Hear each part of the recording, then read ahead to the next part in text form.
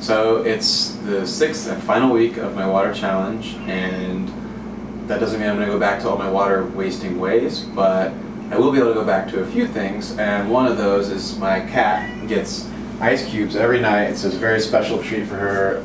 I'm not kidding, she really gets excited about it. And I haven't been giving her the ice cubes because we all have to do our part. So, you're in luck tonight. Get your ice cubes again. She's pretty excited about it.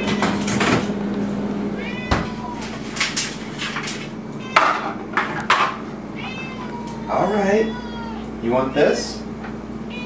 You want this? Okay. There you go.